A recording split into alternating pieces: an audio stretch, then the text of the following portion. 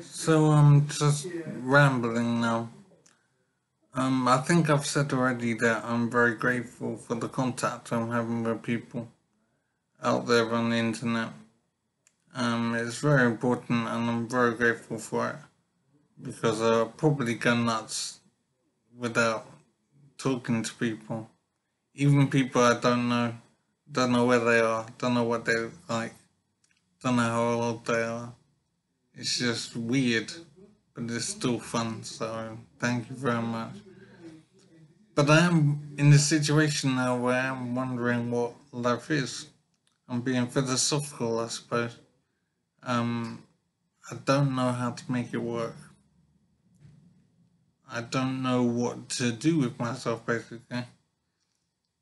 Um, the things on my mind are the things that are irritating me a great deal, like not being able to taste food.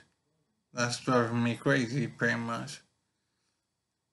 But beyond that, I am thinking of ways to occupy myself. And I got a bit of a problem with my eyes, so watching stuff is a bit difficult. But I can still do some YouTube stuff and whatever.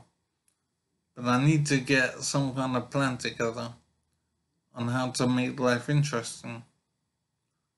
So, it's so strange. I know I have two kids, for example, but I don't know how old they are or where they are or if I'll ever see them again. It's just amazing. I don't feel like a father because I simply don't remember them. But the fatherhood factor is there, so I have to do something at some point. But I don't know what and I don't know when. So I'm a real mess. I'm finding it too difficult to understand how life can be this crazy. But when I think about it, it's probably crazy for a lot of people. But I never realized things should be like this. But being disabled and physically damaged and having no memory, I imagine there are other people like me out there and they're surviving somehow. So I'm very impressed.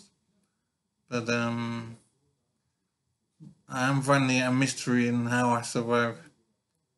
But it helps that I have no choice, I suppose. But it is just plain weird.